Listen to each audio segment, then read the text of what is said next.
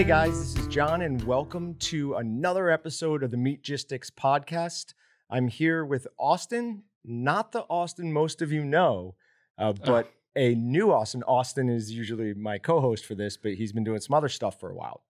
This is going to be a bit of a weird one because we always start with the beer of the day, but it's a little early in the day. Technically, this was made as a chaser or mixer for whiskey in the 20s, so that counts. There you go. We've got some Mountain Dew, and I've got some grape drink mix that I pour like 3 times too much into. I absolutely love it. So that's what we're going to be sipping on the entire time. So they're actually going to get a fully sober podcast out of me, which I'm pretty sure is going to be a first. During the last half of the first few, I don't even really remember what I was talking about. No, I'm just kidding. It's a good start. But all right, so let's first quickly, let me introduce you to them. Okay. And then we're going to get into your story, how you started the company, all of that. Okay. So I met him a couple of weeks ago. We were doing a CCH class here in Kansas. We have constitutional carry. So you can carry concealed, open carry, no problem. But if you want reciprocity, when you go to neighboring states, you have to have your license. Or to skip the background checks. Which, when the guy was asking, hey, why is everyone taking this? Mine was reciprocity. I heard in the back, I want to buy guns easier. I was like, okay, we like that person. And then when we went out to shoot, he and I kind of started laughing about how easy the qualification was. I mean, I was laughing at you for reloading so much. So I have a single stack that's a 8 mag and 7 mag. And we had to shoot 25 rounds, something like that. So I don't even know if did you switch mags even? Yeah. Okay. So we switched mags, but I'm having to stop. Not only that, but I only brought 2 mags with me. So I had to reload one of them. And he's like, are you having gun problems? I was like, no, single stack. But I think I have kind of small hands, so it just fits around my hand easier. But I just know that the kid that was with me is Michael Maines, and I've shot with this kid for forever, played baseball together for years. And both of us practice at like 50 yards with a handgun, like 30 to 50 yards. Right. So that's where we're used to shooting. We get to 7 yards at the farthest, and it's like, we do speed drills at this range. Like, okay, we got all the time we want. Cool. We mag dumped. I literally forgot to aim at the first 2 because you're so close. You're just like, you absolutely don't need to aim. So that test is stupid and pointless for anyone who's shot more than once. The test that was not graded. Yeah. He's just like, yep, you passed. I'm like, what? You didn't even look. But the whole deal was you had to hit 18 of 25, and the furthest away you got was 7 yards. So absolutely, I'd be shocked if anyone did not pass. I should have done it left-handed. Probably could have got some work in. Yeah. Good test at least. Instead of wasting 9mm. So then we're walking away. Yeah, and we had talked about that. 9mm is so hard to find right now that we're like, maybe I'm just going to shoot 18 shots. But whatever. I think I ended up shooting all 25. But as we're walking away from that, you said, hey, do you know London? I'm like, yeah, London works for me. So we started talking about that. Turns out I had heard of you. You're known as Tree Guy, Austin Tree Guy. But we started talking about getting a deer. We kept in touch. So let's get into why you always have access to deer. See, it would have been my freshman year of college. We had like a school grant that they were doing, and it was like for $2,500 or something. But it was if you could show them a business model for like a small business and prove that it could make money, then you presented it, and if you won, you got $2,500 to put into a business. So I made a hunting show, and I had Trevor Haycock, kid I played baseball with, on it, and then Chase Johnson, who was at the time supposed to be my brother-in-law. Okay. And then, that's a long story. And then I had somebody else on there, but I had like a group of 5 guys. Okay. And that was our outfitters or pro staff. And then we didn't win it, but I went home and I was just smarting off to my dad. And then he made the comment, well, if you're going to have a TV show, you gotta have a theme song. Okay, Dad. I had just come off stand, so London actually has been trying to steal this video from me for months because it's blackmail and it's never going to happen. But I'm like face paint and baby faced. And I wrote a hunting song in like 15 minutes and it's 45 seconds long. But I was like, that's good enough for opening credits of a TV show right there. We're good to go. And then I didn't do anything with it after that for 4 years, just because I was doing everything else. And then I ended up buying 80 acres, and that is expensive. That is not cheap, and it's not fun. But it's a piece of ground we'd hunted for forever, and the guy was going to sell it to the neighbor if I didn't buy it, and I didn't like that neighbor. So we bought that, and I decided to start outfitting it to pay for it. Right. And then once it was over, I could just stop outfitting it, and then I have my ground. Sure. Then I found out I'm actually kind of good at this, and it's fun because not only do I get to kill a deer, all the other deer that I want to touch, somebody else kills it, and I get to hold it at some point. So it's fun for me. Yeah. I enjoy it. And then we had 3 guys in so far this year, 2 out of 3 killed. Or no, sorry, 3 out of 4. Had one go down that was a 172. I actually passed a 170-inch deer this year and cried inside. That's the evil. Why do we pass it? Because he's young. Okay. And I don't want to shoot a young deer. Fair enough. And I shot a 6.5-year-old deer, and it's by no means the same. Oh. He's 147 inches the day after I pass a 170-inch deer. That was rough.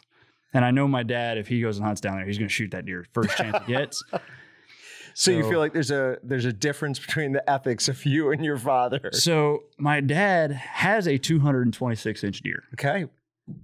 From Kansas? Mm-hmm. Okay. From half a mile from our house. Wow. But it was a fluke deal that we saw a wounded deer and got permission from a landowner, and Dad got to put the deer down. Okay.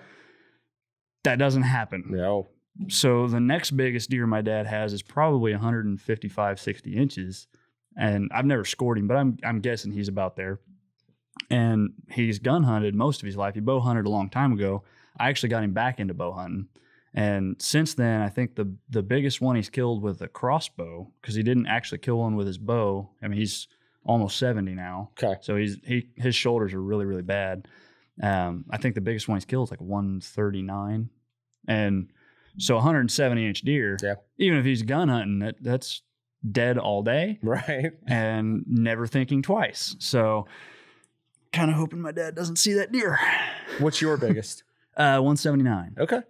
Gross. Was that on your 80 acres? No, that was on a piece of ground that I wasn't supposed to kill a deer on. It was like the second day of season, and I went because I just wanted to get in the woods, get a sit under and just chill. Mm-hmm. And I didn't expect to see a deer. I was in a gun stand, and it sits funky on that property, but it's a quarter, and it's all ag except for just a corner of trees. Okay. I was on the point of the corner, and it's there to like an observation stand. And the guy next to me pulled hay and bumped this deer out, and it ran through, and I shot him at 3 yards, and then I shot him again at 30 yards, and then watched him pile up, and it was just like, what just happened?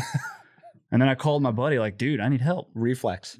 Yeah. I called Trevor, and I was like, dude, I need help dragging a deer. Oh, bullshit. No, like, I really need help dragging a deer. No, you don't. And he hung up on me. So I called him back, like, dude, I'm literally looking at the deer. I'm going to need help moving this thing. So he shows up, and he was like, dude, if I come down there and there's no deer, I'm going to kick, I'm going to hurt you. So it was kind of funny. But I'd never seen the deer before. The outfitters that are around me hadn't seen him. He just showed up. Yeah. And it was the weirdest thing ever. But he's going to be the first one that I mount out of my deer once I know how to do it. So I've got all that yourself? Yeah. Okay. I'm learning how to do it. I haven't gotten enough time set apart to actually go and study. Right. I've got a guy in Hutch, Larry Kirshner. He's supposed to teach me. And he's actually a really, really good taxidermist. So if anybody doesn't know about Larry, he is full-time now. What's the name of his place? I think it's just Kirshner Taxidermy. Okay. Larry Kirshner Taxidermy. He's over on the east side of Hutch. But he was working for not Alcoa, but something like that. I can't remember where he worked in Hutch, but he just retired and now he's full-time. On his own? And he's got, I think, 3 guys working for him now. Wow. Like, he's cranking them. Yeah, it's not much of a retirement, is it? yeah, he's good at it. Yeah. He's very, very good. Yeah, that definitely is more skill than more art than science. I mean, it really does. I love going onto Instagram or something and just Watching how they do it. Well, no, I love the bad ones. Oh. I love looking at the fails. It is so much. My favorite one of all time is a fox that somebody. Is that the one that's like? Yes, just clearly either I've seen it. was their first attempt, or they had no idea what they were doing, or they were intentionally making it. It looked like it was the wrong size of mannequin, and they just like stretched it. The face was the wrong shape almost. Yeah. It's like got one point out. It's absolutely terrible, but tons of fun for us to look at. Okay. So you've got 80 acres. It's all yours, but you have access to a lot more land. Yep. So I've got 200 right now. There's 240 acres in Reno County, plus my 80. So that's 320. There's 3 quarters. So that's 480 on top of 320. So about 800 acres there. Okay. And if it goes correctly, we're going to get another 3,000 or 4,000. I just have to talk everybody into it. Sure. Which we'll see. I think we're going to end up forking some money on that one. But then we got 160 acres in Harper County. And then in Butler County, I got a hold of 8,000 acres there. Yeah. But I haven't gotten to really do anything with it this year. Okay. Just because we were so behind on everything else. Yep. So end of this month, I'm going to go out there and start knowing where the deer are now, so that next year we're already ready for what they're going to do. I mean, it's 8,000 acres and not all of it's deer ground. Okay. But all of it has deer on it. So there's probably only about half of it will really hunt hard. And then in Missouri, northern Missouri, we're working on getting 2,000 acres out there. That way, when I have the people who call me last minute and didn't draw for Kansas, they're like, "Dude, I want to come hunt." And I keep having to tell them, "Well, you're about 8 months behind." Right. I can send them to Missouri. Okay. And over there, it's over the counter. So I can get them in over there just as long as I got spots. Sure. Yeah. So we'll see if that one goes through. It's going to be kind of harder doing that one because I'm going to have somebody out there to run hunters back and forth, or I'm going to have to figure out like an unguided situation out there, which will be Do you have a plan? So a lot of your hunts are multi-day. Yeah, 5 days. Here, do you have cabins? Where do you? Right now, we had everybody staying at my parents' house. Okay. So my dad is retired, and he's the one that does all the grunt work for me, getting guys back and forth and feeding them. Sure.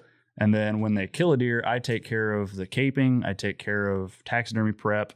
The only thing Dad really does on that is he'll probably gut it for them to get it back to the house. And then when I get off work, I boogie out Take care of the rest. Because unfortunately, I still have to have a job. Yeah, we're going to get to that. It's not fun. Yeah. But that's how we've kind of run it so far. We're going to end up, the original plan was to build a cabin on the 80 and keep everybody out there. But the time frame that it's going to take to do it, I don't think I can get it done before the end of the year. Sure. So for next year, we're probably going to build a cabin at my dad's place because we've got a spot where we can put it, and we've got power, water, and electric right there. It's right there. So we're going to end up throwing one there. That way we've got more room for guys, because right now it's like 4, and that's it. I mean, 4 is stretching it. Your max. And I'm going to make it to where we can hold about 8 guys at a time. Okay. I will never have 8 guys at a time, but I'm going to have room for 8. Okay. But so London has shown me quite a bit of your trail cam. Oh, I got a weird one this morning. Okay. It's a stag. So I don't know how the genetics of this works or the science of it, but my dad killed one of these things in like 98, where I don't know if it's born without testicles or if it's just a testosterone issue, but they don't ever shed their velvet. So they just grow these gnarly, nasty, gross horns. And the year my dad shot one, there was a set of triplets, and he's got one mounted. I got one on a camera this morning. Oh, wow. Because I was scrolling through, and it was actually the stand we hunted out of. It was there yesterday at 3:00. And I was just like, what the hell is that? You know, you could have canceled on us. Well, I'll be back out there this afternoon.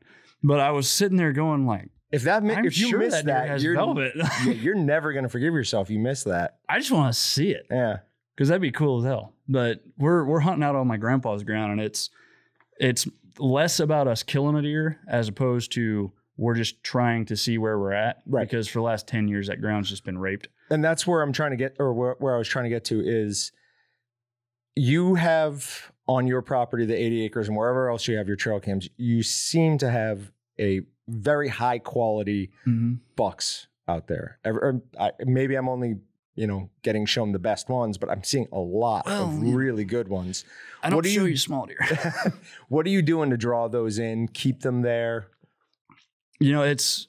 And you don't have to give up any trade secrets. Just the ground itself. Okay. So that 80, west of me and east of me, I've got a guy that owns like 800 acres total, 700 something. And he's all around me. And he leases the 80 south of me. And he's the guy that tried to buy the 80 out from under me, which cost me 30 grand extra. Oh. But, and they shoot big deer. And then there's a quarter north of me that has... It's not the family that hunts it, but there's other people who hunt it. And I've gotten to be friends with them. And we're all on the same page of we're trying to kill bigger deer. It's not a 130-inch deer, stab it and be done. Right. We're trying to kill 5-year-old deer or older that they're studs. That's just what we're after. Where I passed up that 170-inch deer, we have almost a half section there. The east half section isn't really hunted all that much, and I'm going to shell out a lot of money to get the other half section next year because I guarantee I will kill a 180-inch deer on opening day. Okay. Which I'll be sick for the rest of the year, but it's a 180-inch deer, and I'm not going to complain. Sure. But there's an outfitter there, which is Ben Oaks, and I'm good friends with him now. He's in the same boat. Like, we were talking to each other over the summer, and it actually was kind of funny. Our friendship started via our hatred for our neighbor. I was down there. I was setting a stand, and I was watching the deer that I shot, the one I passed up, and then there was another like 7-year-old deer. I mean, he's just ancient. Big sway back, had a big drop tine on one side, and I was watching these deer all summer. I mean, every day, like clockwork. If I could have hunted the property next to me, I would have killed any one of those deer on opening day because they were just there. Okay. Problem was the way the ground lays and the way the ag lays, they were coming out on the opposite property, crossing into an 80 that I don't have permission on, and then coming down to me. And then the soybeans dried out and they stopped coming in that pattern. Right. So opening of season comes and I don't have any deer down there anymore. But I went out there one day and I was watching these deer and I'm looking at a tree going, that don't look right. That something's different. That looks like a camera or something or a sign. I ended up going over there. There's a camera and it's on the fence post facing into us. And I thought, this jackass over here has 300 acres and he's going to put a camera in the corner of us. Not even in him. It's literally on us with corn pile out in our field. Seriously? No. So I took his camera down and just put it on the ground. That's your warning. Yeah. I go back, camera's back on the post. That's mine. So I took the camera. And then, I don't know, like 4 days later, I go back down there and I'm watching this corner again. And I'm looking going, there's something in the soybeans. And he had driven a post and put a camera on it, now in another guy's field. So not only was he doing it on mine, now he's doing it on my neighbor's, who I know he can't hunt on, and he couldn't hunt on me. So I'm going, you're bold. Yeah. So I call the farmer. Farmer gets a hold of the landowner. Landowner gets in hold of me, and I go, dude, do you got a camera down here? Because I have never seen you guys deer hunt this ever. He goes, no.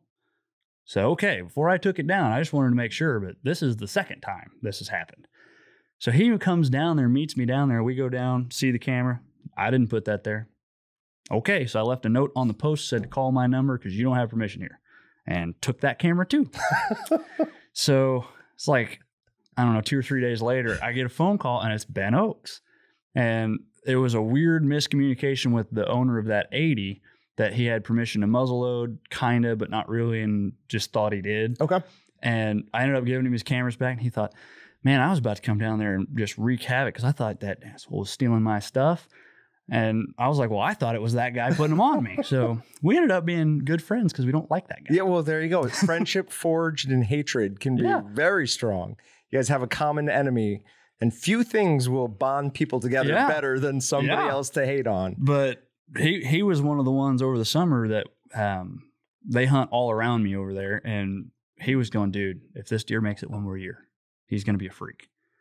And I was like, well, I agree with you, but I know how many clients you bring in. So are you going to tell them no? Right. He said, we're not going to shoot that deer. Oof. And I said, okay. And then next year it's free game next year. Okay. We decided which deer were going to get shot in that little conversation. And we've stuck to it. Yeah. We've both sent each other videos of that deer under the stand. Like, I didn't kill him. That's as good as I can do for you. He's just begging for it, though. Oh, he did. Yeah. He stood under me for 15 minutes at 30 yards. And I'm just crying. Oh, I hated my life. Then he finally left. And the next day, the one I shot, which was just a bully buck down there, I rattled that deer in October, like beginning of October. Okay. That shouldn't happen. But he come into the feeder, and I was just like, okay, here we go. And I ended up being drawn on that deer for 3 minutes. Oh. I've got it all on video. What do you pull? So I've got a turbo cam. I'm drawing 67 or 8 pounds. Okay. But it's like 70% let off with a jumpy cam. So it's just like, please just step forward. And he wouldn't. He just stood there on that leg. And then he stood up and like posted on it and stood there for another like 30 seconds. And finally I was just like, I got to let it go. Yeah.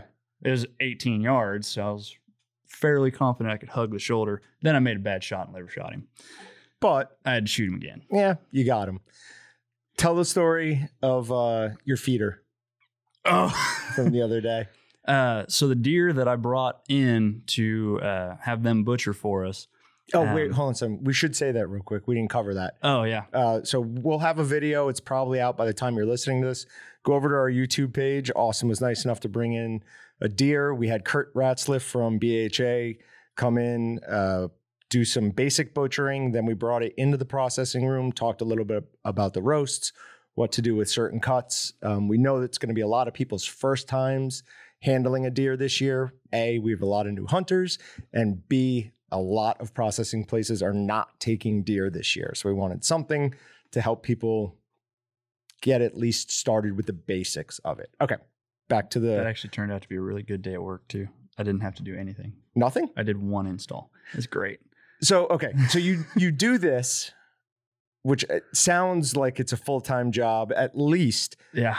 And then you also do a job installing satellite internet, basically, yes?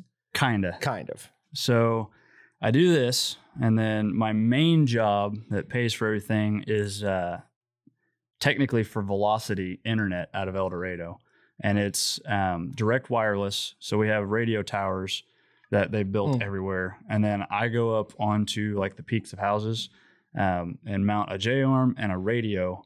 And I have to align it with a tower and then run it in for your internet. Okay. So it's just picking it up from that tower. Mm-hmm. Okay. And the new ones are a lot like a cell phone. They've got SIM cards in them. They're pretty cool. The only downside of the new radios that we found instead of the old ones had to have like straight line of sight or you couldn't get anything. Mm-hmm. So if you had a tree limb in the way, just killed your signal. These ones, I can shoot through trees for miles, but if I have a hill in the way, zero. Yeah. It's weird. But well, I mean, that does make some sense. Trying to get through ground is a lot harder than trying to get through a tree. It was the funkiest thing ever. I mean, we didn't get to do a whole lot of training with it because they're really new, and they got some funding through the CARES Act, and they're trying to catch up to not have to pay that back. Sure. And so we've been under the gun, kind of getting things done. And the first real day that I got to see one, I'm standing on a roof shooting through trees, and I can't see what I'm looking at. And the tower was 7 miles. We turned around to a tower at 1 mile, but it was just over a hill. Mm-hmm. Nothing. And we were looking at each other like, you can't be serious. It's cool, but at the same time, yeah, really. But that deer, I actually was taking Dalton up there to hunt, and he works with me at Velocity. And we're going in, and I changed the plan like on the way in. Like we got out of the truck and I said, you're going to that stand. You're going to get in before daylight. Just get there. And well, I don't know where that tree's at. Just follow the mowed path, man. That's all you got to do. You'll find it. Because he wasn't there when we set that stand. So he's guessing. Mm-hmm. So he finds the stand, and I got so many more details from him getting into the tree that I didn't get before. So I set that stand, and I had never gone back and like touched it up. And I set it in, God, I want to say like July. Like I set it a long time ago. So I didn't go back in and trim the limbs that have grown and stuff like that. So I guess going into the tree, he's climbing up with his backpack on his chest and his crossbow on his back because he's got this double sling for it. And he's like crawling through, and he's got his phone sitting here for a flashlight because he can't see in the dark for nothing. And I guess he got like 2 steps from the stand, and his phone went boom. Oh. And it landed with the light down. Okay. So he just sat there. Nothing. And he's like, I ain't going down. So he gets into the tree. I guess he's just cussing me because he's, fighting with tree limbs and stuff that were in the way because I hadn't gone back and trimmed it. And so he gets in the stand, and I'm texting him because I'm like, did you find it all right? Because I knew where I was going. That's why he wasn't responding. Yeah. So he's not answering me. I'm like, what are you doing? Yeah. So it gets to like 8:00, and I text him again like, dude, are you dead? Something. And he texts me back and he goes, good news and bad news. Okay. What'd you see and what'd you miss? Because that's the first thing that comes to mind because Dad had already missed a deer up there. We'd already had a lady hunter up there hit one really high in the back straps, and just par for the course, he would have missed one. And he goes, well, I didn't miss, but I owe you a feeder. What? Then the next picture I get, and I'm going to have to get you guys this picture so you can put it on here, is just my feeder laying on the ground with the deer laying 20 yards behind it. And I'm just crying in the stand. That was the funniest thing I'd ever seen in my life. And he's like, I get over there and he's apologizing. I'm like, dude, that's the funniest thing. What are you going to do? Like, yeah. But explain, because I initially thought he shot through the feeder to get to the deer. So I guess for once, the deer did exactly what they were supposed to do. It came straight across the spot in the fence, walked straight to the feeder, and he let it walk under the feeder and then shot it instead of shooting it out in the ring of corn around. Right. So it's underneath of it. He shoots it, it jumps, takes the feeder out, and just mashed the legs flat and cracked the plastic. Yeah, it was ruined. We got it back up. Yes. We bent her up, put a little tape on it. It's fine. It's fine. It'll last another month. Okay.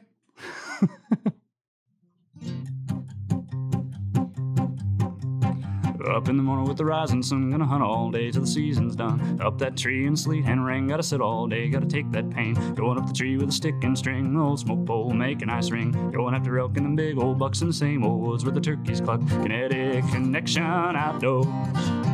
Kinetic Connection Outdoors.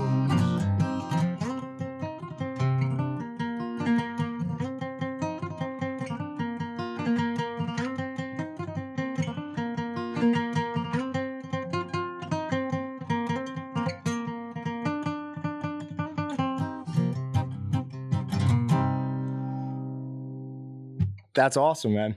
That is absolutely great. That is the first time anyone's ever done anything musical on here, but that was absolutely phenomenal. That was the intro to your show. Mm-hmm. So you've got a bunch of guys out there. Say you're doing 4 as your tops right now. Do you guys do like sitting out at night around campfires? I haven't gotten to be there for a lot of it just because I've been working. So, like I had my Louisiana guy in, and I got to see him twice, just because. And how long was he here? Yeah, that was when I had he was here for 5 days. 5 days. Okay. I had just started the new job, and I didn't get to go down there much. I got to see him the day he came in, and then I came back. I guess I saw him 3 times. I came back to check cameras twice. Okay. So there was a couple nights where it was like 3 a.m. when I got home, and then I was back up at 5. But I'm working out of El Dorado, and that's an hour and a half from over there. So it was long night. So you need to make your business grow more. You need people that you can just trust to take care of all that. So next year, I got hooked up Here, with let me take that. Tacticam. It'll sit right there. Okay. Once it sits. So Tacticam, I got set up as a dealer for them, and I will end up getting probably 80 of their cell cams, their new reveals next year. And that's how I'm going to run all the trail cameras. Okay. And I'm just going to put them all onto solar chargers so I don't have to jack with them again. And then I can leave those for months. And that'll save me so much running and gunning. Sure. And then on the feeders, with the throwers that we have now and how we've got them set up, I can run those for over a month without having to service them, as long as the batteries stay So that's up. good. Yeah. So that'll save me quite a bit of time. And then the stands and whatnot, the only problem I had was every time we got new ground, I had to divert all the attention to the new ground and then spend, 3 weeks learning the deer, patterning deer, setting stands, setting cameras, setting feeders, and then leaving it to go do it again on another one. But next year, I already have an idea where the deer are. I shouldn't have to do that. So at some point, we'll end up having enough of it established that it won't be like it was this year. But this year was rough. It was a lot of running and gunning. But you almost certainly are going to have more land next year. Yeah. Right? I mean, so I know we will. It's just a matter of how many acres. Okay. But the fun part is the more people that come and hunt, the more money I have out of it. So the less extra work I have to do. Fair enough. And so last summer I was still running heavy equipment, for the township at Langdon. I was umpiring like college baseball down to 10U baseball. Okay. So I was doing that 5 days a week. That was my evenings. And then on top of that, when I had the time or we didn't have ball games, I was going and playing music at like Wichita Union Stockyards and Emporia and places like that. And then trying to learn taxidermy and all my other little stuff, like teaching swing dancers and stuff like that. Your life sounds exhausting. It's not fun. There are days where I do not enjoy it. But now that I doubled what I was making at the township when I switched jobs. Okay. So I don't have to do as many of the other things to make up that gap. So I've got a lot more time now. And the 8,000 acres here in Butler, I wasn't close enough to it to just go in the evening. Now I'm 30 minutes away. Okay. So throughout the summer, I can get that place set. It won't be near as much of a hassle. Last year, it was just, there was a lot to do. And go. I was getting 4 hours a week to do it in. That's not great. Because it was, 8 o'clock to 4 o'clock at the township. And then that's typically without a lunch because you're in a machine. So you just go through it, get off at 4, jump in the truck, drive to Wichita, or actually Goddard. And then you're on a ball field from 5:30 until 10:30 or 11. And then it's another hour home. And then you do it again. Yeah. And that was like Monday, Wednesday, Thursday, Friday, Saturday. And then I think it was Tuesdays and Sundays we didn't have games. It sucked. Yeah. Sounds like it. But you mentioned you played, everyone you said you were playing baseball with, was that in college? So I played college ball. I got to play some independent ball. Okay. I'm a small kid. I came from a 1A school. We don't play pro ball. We're too small. I was 185 pounds at my peak. What did you play? I was a pitcher and middle infielder. Oh. And when I got to college, they hated the way I threw because I was a sidearm guy. Yeah, they tried to fix you. So they wouldn't let me play the field, and they wouldn't let me hit because I was a pitcher. But like McPherson College, and Trevor Haycock can attest to this, I was one of our better hitters, and they wouldn't let me hit. And I was, if not the fastest, the only kid on the team that could touch me was, I want to say his name was like not Derek Carr, but something Carr. His last name was Carr. He was a black kid from Texas, I think. Real tall, lanky. He was a pitcher too. Okay. I could outrun all of our guys on the bases, but I wasn't allowed to run bases. It made no sense. Yeah, that's got to be frustrating. And our coach, I remember we played at Wiley College, and I steal signs. Like I'm good at if it. You can, yep. And if you're stupid enough to let me steal it, I'm gonna steal it. Mm-hmm. I stole this team's signs, and I picked up what this pitcher was doing because he was tipping pitches, and it was just real minute things. But I would notice like an elbow change when he's set, if he's doing a certain pitch, or his wrist angle at the edge of his glove on a certain pitch. Like I was picking that stuff up, and I went and told my coach. I was like, hey, you need to tell everybody this is what this pitcher's doing. I'm right 100% of the time. He's only got 3 pitches, and I know 2 out of the 3, and that singles out the third. Right. And he's like, well, you need to tell your guys. Well, that's the problem. You told all your guys that pitchers are only pitchers and they're not athletes, so they don't listen. So you should probably tell them so they can hit this guy. And so I went and told Trevor, and I was like, dude, if he does this, it's a curveball. Really? I said, yeah, just crush it. Hits a 3-run bomb. Nice. Just first shot out of the blocks. And I'm sitting there in the dugout like, you're welcome. So, all right, you play baseball from a young age? Oh, yeah. Hunt from a young age? Oh, yeah. Okay, so you've been trained for what you're doing since... When I was in like grade school, I remember we'd do, and this is back on like those old school, like giant computers, we'd do PowerPoint when it was new. And I remember we had to do like presentations on what you wanted to do. I remember like killing deer was my career plan, and everybody like laughed at me over it. But I had like slideshow presentations with all these pictures of big deer. Like, that's going to be on my wall. This is how you do it. Yeah. I mean, there are thousands of people across probably just the Midwest who make a living doing this. So you definitely seem like you have the get up and go for it. I mean, you've been working nonstop for a couple of years at this.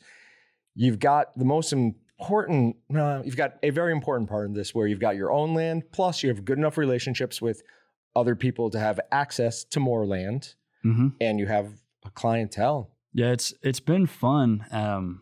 Like working the job that I do now, I have to go and interact with a lot of people, and which they'll yell at you because of the COVID stuff out there, but they're all rednecks and they don't care. But you talk to people, and a lot of it's leased up already. I mean, there's some big money that gets thrown over there. Yeah. But just talking to people, I've gotten permission on 3 or 4 different places from going while installing internet. That's awesome. And like Dalton, he just doesn't get it. And he gets mad at me because I'll text him or call him while we're at work, because we call each other all the time at work.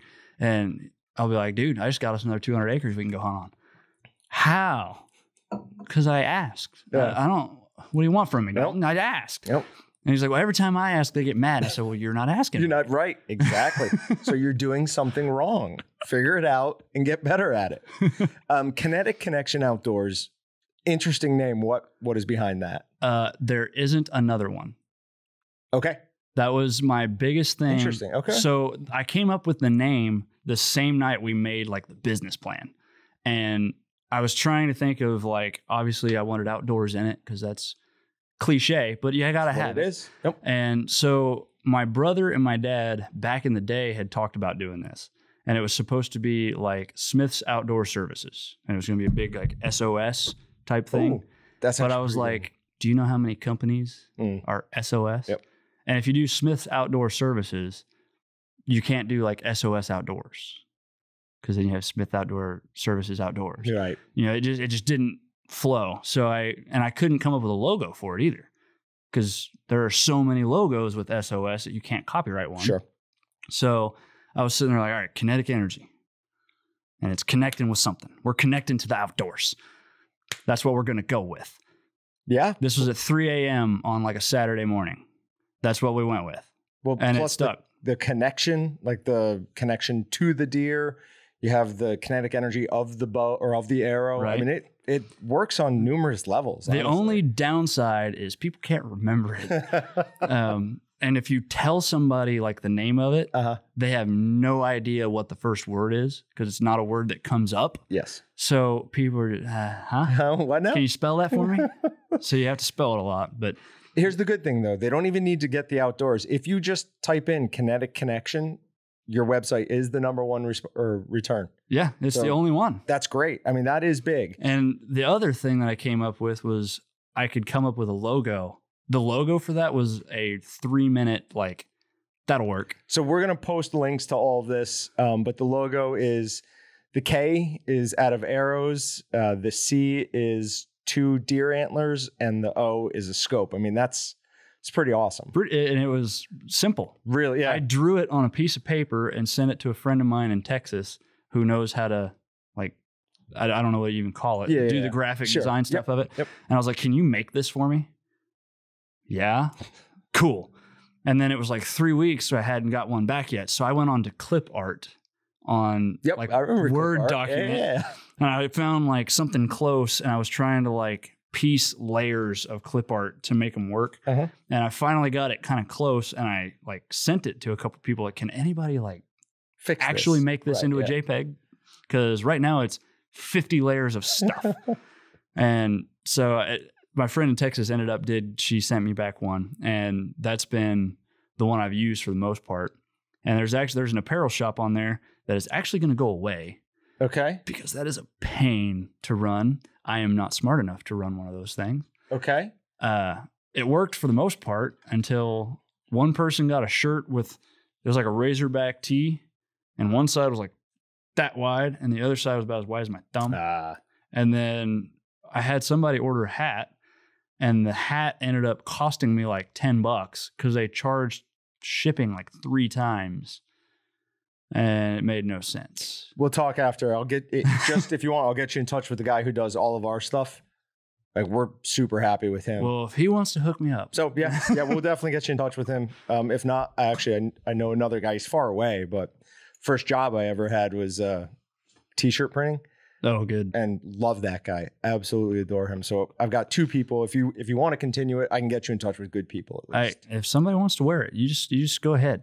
All right, but let's talk more about your website. Okay. So all we've done is talk about deer hunting up to this point, but you also do upland, turkey, and waterfowl. So the upland hunting is, I don't have a dog for it technically. Okay. I'm working on getting a dog. He'll be here next fall. And then the turkey hunting is unguided, because you really don't need a guide to kill turkeys out here. Yep. I've never once gone turkey hunting to kill a turkey.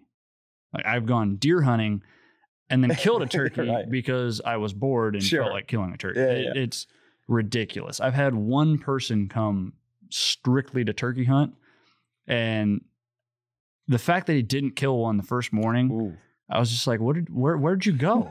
He's like, well, I went over here. No, just go back where we hunt for deer. Right. Kills a turkey in like 30 minutes.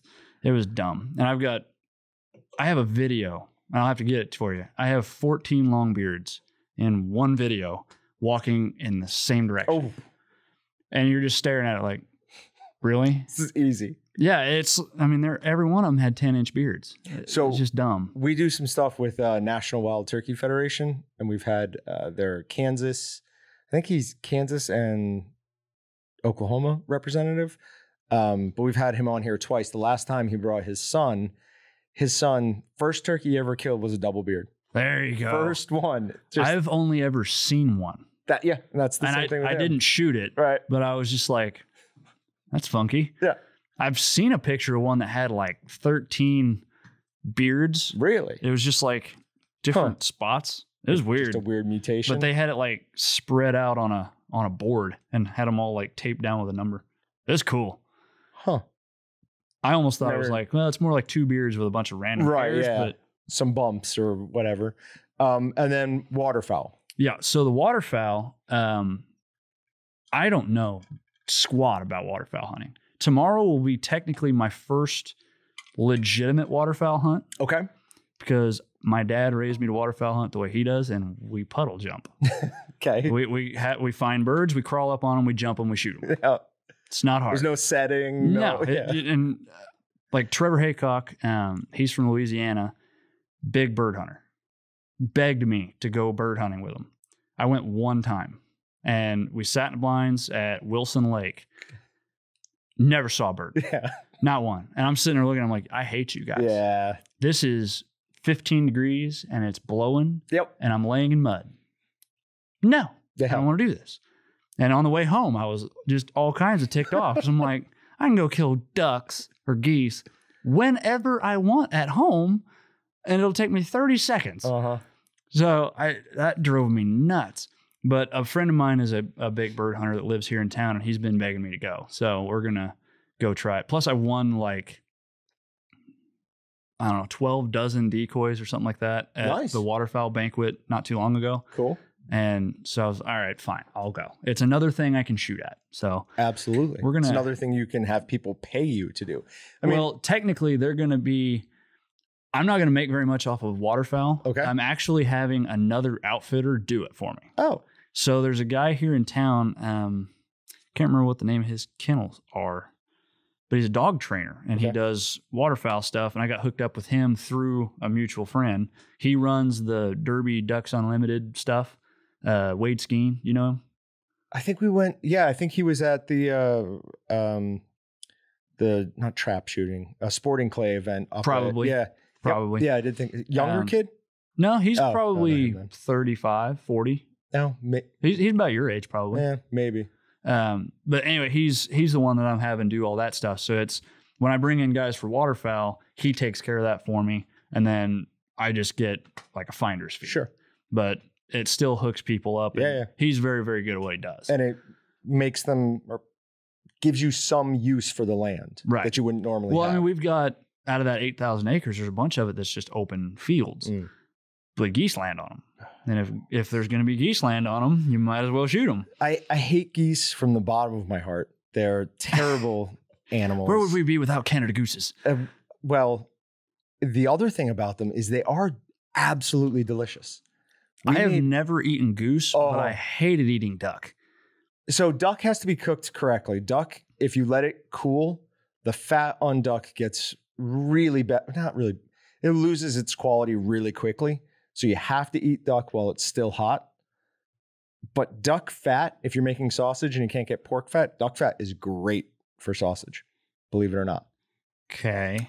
But what I was going to say with geese, we made snow goose pepperoni and snow goose sausage out of, I think, Hatch green chili.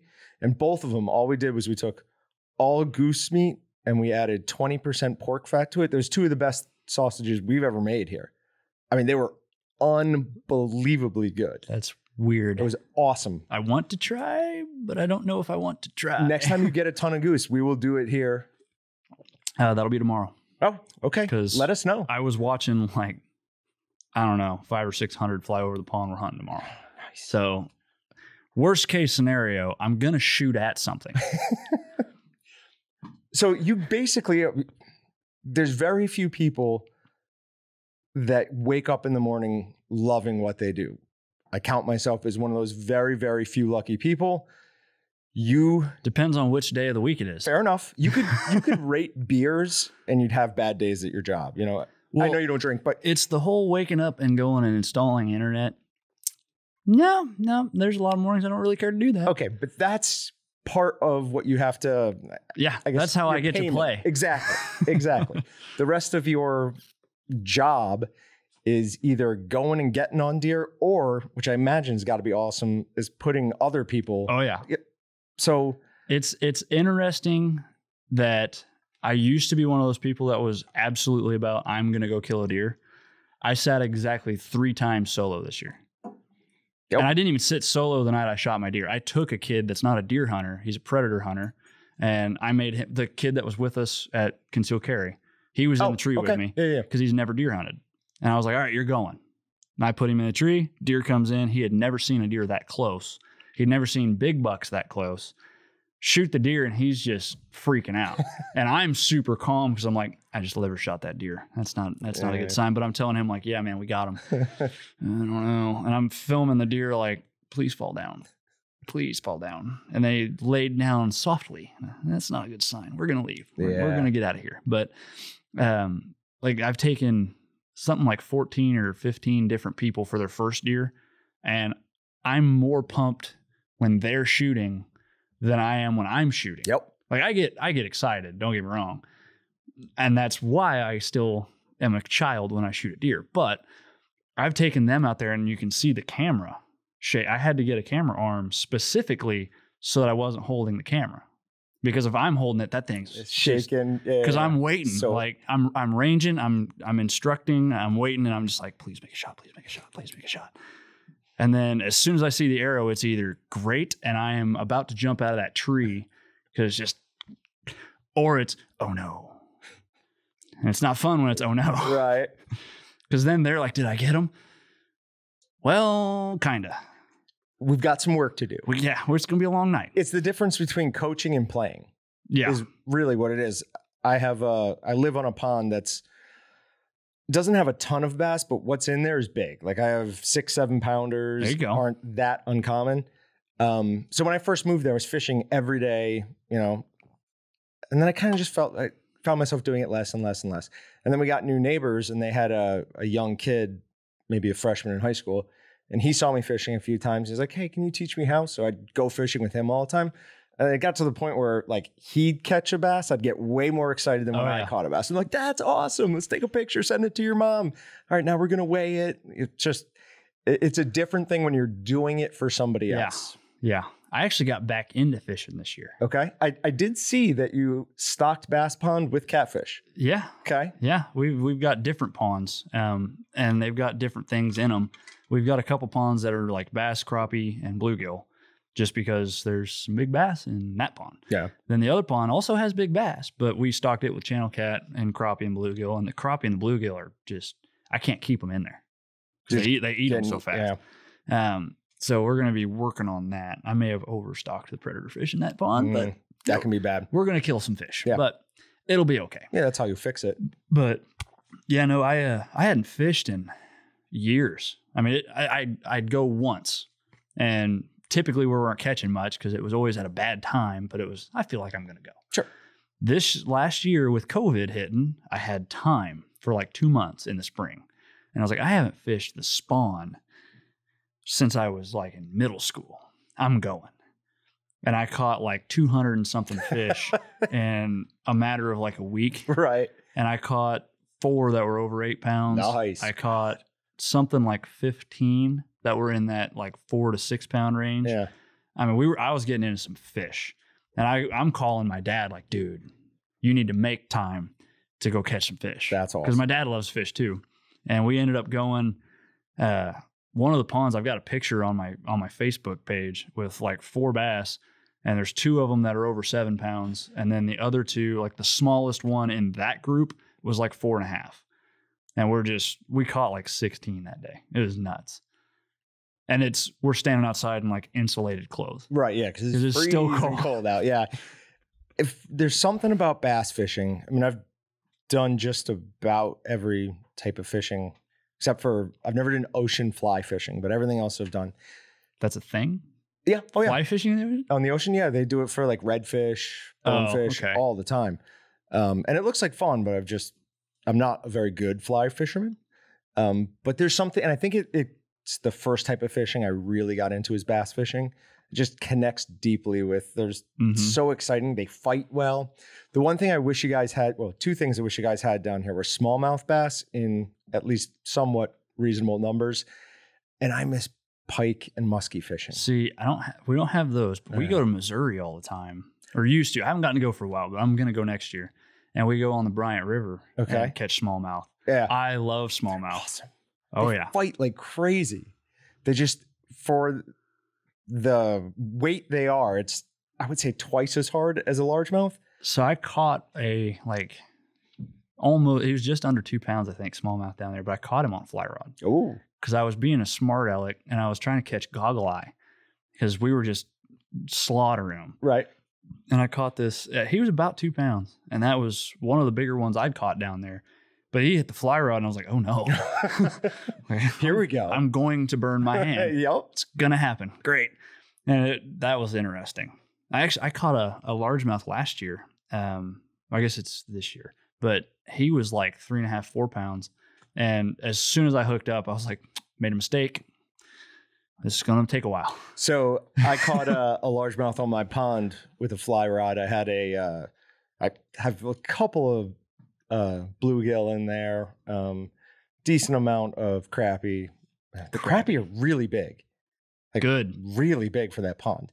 Anyways, but I have just like a little plug frog and have caught like 4 bass on that thing. I've never caught a bass on frog. Oh, they take it like just Never and once. run. It's absolutely awesome. I don't ever catch topwater bass. I'm doing something wrong. But every time I do it, can't get one. Do you get strikes and I don't even misses? get You strikes half nothing? the time. Okay. You're But probably I can switch to like a worm, just Texas rig or something, and get slaughtered. But I'll go to topwater, nothing. So the one thing I would say for topwater, or the one thing I do when I'm fishing topwater for bass, I always have another pole with me that has either a worm or something, some soft plastic. So that when they hit and you miss, you immediately put down that pole, grab the other one and throw it. As soon as that thing starts sinking, they will hit it every time, literally every time. But they're catching a large bass on a topwater frog or some sort of topwater lure. There's few things that are as much, explosion. it just boom and it's gone. There's just, the water is gone. All right. So on that deer we were processing here, we got to do some things that were new. You'd never gotten to use one before. The deer lopper. Yeah, that thing is awesome. You were super excited when I pulled that out. So it's designed to be used to take the hooves off. Yeah. But you used it. Tell everybody how you used it. Well, so we didn't get to cut the legs off because is it Mark? Kurt. He ended up cutting just the joints off, so the legs were already gone. So I was like, well, I want to use the toy. So skinning the deer down, I get down to the bottom of the neck, or I guess the top of the neck, and I'm, cutting down to the bone, and I'm looking for the joint. I was like, well, can we just use those on the head? Well, I don't think it's meant for that, but can we do it? Sure. Snap. It was cool. Very happy that I have those now. Yeah. So we gave them to you. You have no idea how much I'm going to play with those. There are so many things I want to try that on. It's like a scene from Dexter. So for anyone who hasn't seen them, fully open, they still have a curve in the front. So, I mean, probably you can't get it. I bet it's around, like 2 inches. Yeah, maybe. Anything more than 2 inches. But you also maybe could take them up into your tree stand to trim back some of those. You could probably do it. They would probably work. Oh man, that thing is cool. And I think that lamb skinner, I've already used that 3 times. Okay. Wow. I love that. Nice. That thing is legit. So for anyone who doesn't know, a lamb skinner is a curved knife that has some sharpness to it, but it's not the sharpest knife. It's like a butter knife that's super thin. Yep. But still sharp enough to nick you. Right. Because I did nick my finger with it, but it was like scratched it. It's not going to cut you deeply, and it's real good for getting in between the skin and the animal without damaging that thing either. Is cool. So that's a lamb skinner. Beef skinner is also good. It's just slightly is also like bigger. 9 Christmas presents this year. Is that what you're doing? When you told me they were like $12, yeah, like I'm buying a shit ton of those. And I already did. I bought like 5 of them. Awesome. And that's going to Trevor, Dad, Dalton, Michael, and Chase. Okay. And that's just like my hunting buddies. Right. Then I have other family and I'm gonna be like, you know what? I know you hunt. You need to try one. Go buy one. And then by the time this is out, we're putting the deer loppers on sale for December. I think we're taking like $15 off them, but those are kind of pricey. How much were they? With $15 off, I think they're $135.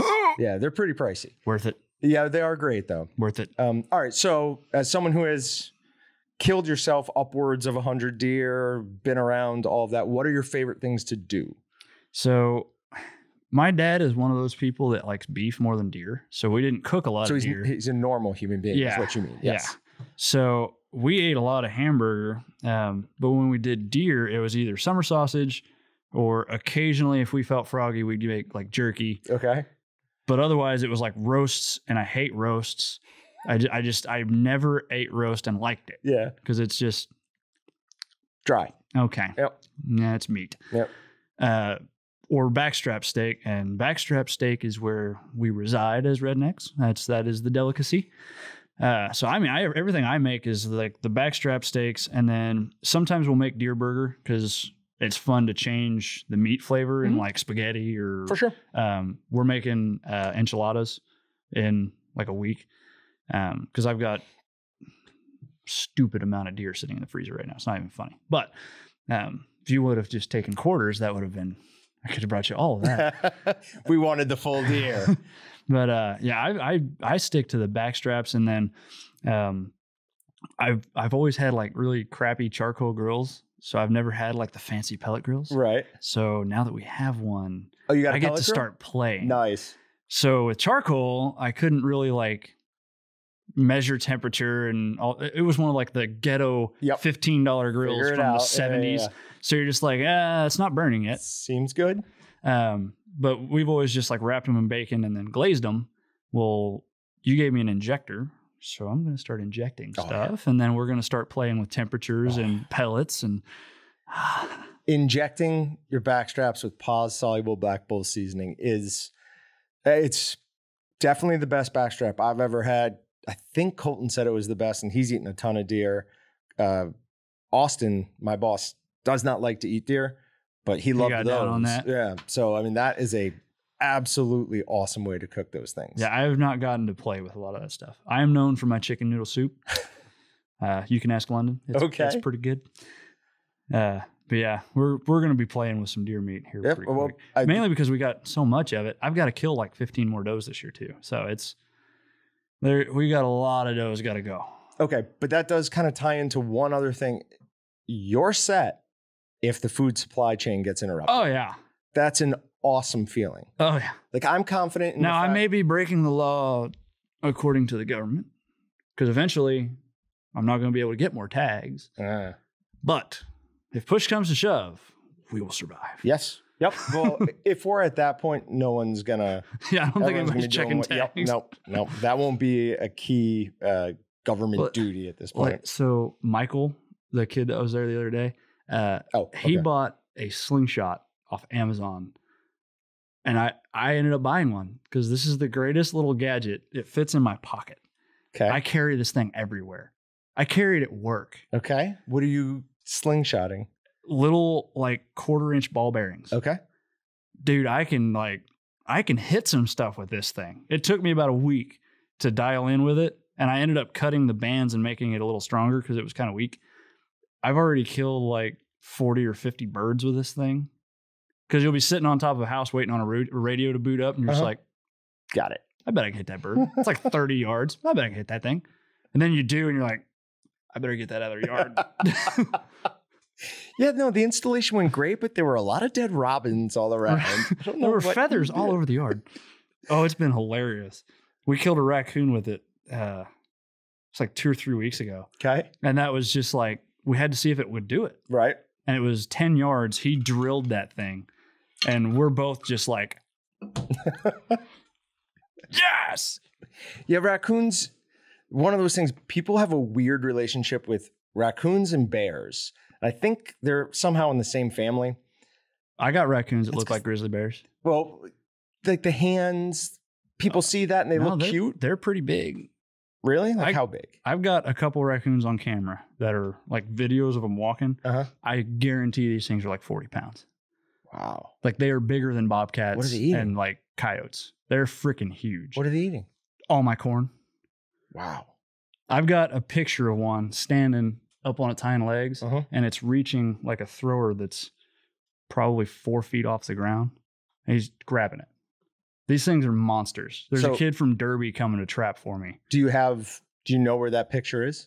It's probably on my computer. Yeah, if you can find it, send it. We'll put it on the video portion of this. It's so stupid. That's insane. Then we had a picture. I think it's on my dad's computer. We actually had a picture of like raccoons standing with one on their backs so it could reach up. They're not stupid. No, they're not. But it was just like, you guys, I'm going to just start sitting out there and slaughtering you. Yep. Because we're supposed to manage the land. That's my problem with, like, my wife was a vegetarian when I met her. Then I finally got her to eat chicken. Now I've got her eating steak again. So so she's back to not being communist. We're going to the right way. But she has this visceral reaction. Cute. Exactly. Like, no, they're not. They're not. Like, yes, it's cute when you see like someone has a pet and it does something cute. Oh, cute. In the wild, not cute. Destructive. So the house that I moved into for like a couple of weeks when I started this new job, I ended up moving in with Dalton because his house is like falling apart. It's my grandpa's old house. Okay.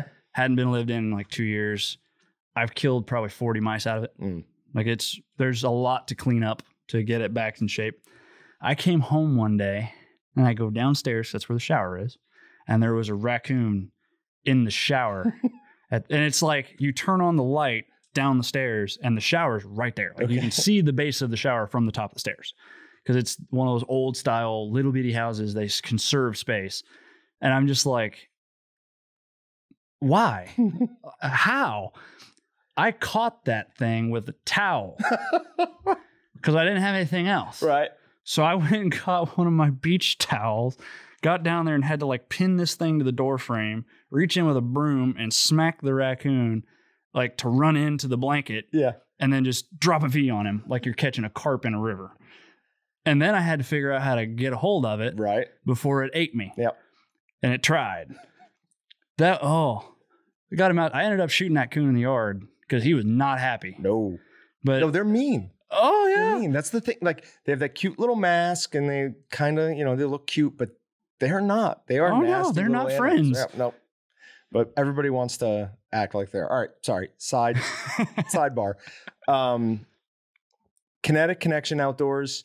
How are people getting in touch with you? And when's the next time you're accepting hunts? Yeah. So like 90% of what we had come in came through Facebook. Okay. And most of the people, I'm pretty recognizable in my profile pictures. I think right now I'm dressed up in like my 4th of July stuff.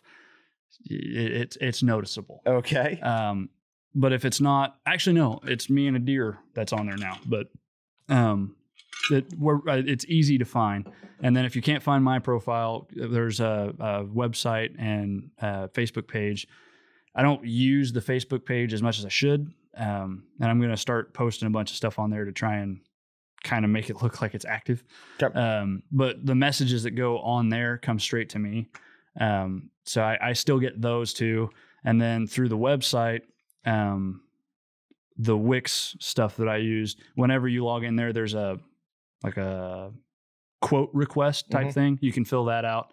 That comes to me in an email, or you can just call me. Yeah, I usually answer my phone pretty much whenever, because at work, I'm working by myself and I always have an earwig in. So I can just answer most of your questions while I'm working. Yeah, right at the top of Kinetic Connection Outdoors, there is a get in touch. Takes you right down to book a hunt. So perfect. They can use that. And we actually do a lot more than that. So we do shed recovery. We do property management stuff. Okay. We can do property design. There's a lot to it. The in-house taxidermy stuff is actually through Larry. I send the shoulder mounts and things to him because I don't have the knowledge to do it yet. Sure. Like I know how it's done. I don't know how to do it. Sure. But like European mounts and all the prep work, I can do all of that. And I take care of that for all my guys that come in.